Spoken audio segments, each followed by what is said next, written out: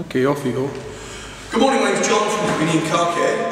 The first process I've got of cleaning your car is we're going to check the car over for any bird mist, tree scratches, anything that maybe requires pre-treatment or notes and comments that will give you feedback before the car and after the car so you understand the service that we provide, and also if there's anything in particular that you'd like us to clean, maybe you have a dog or children that we can look for within the vehicle.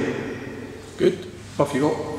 Okay, now the first step in the vehicle cleaning process is the vehicle appraisal process, which is we walk around the vehicle looking out for both inside and outside, looking for areas of attention, and we're going to make notes on the checklist, all the information about the vehicle and the customer details, and make notes as we go.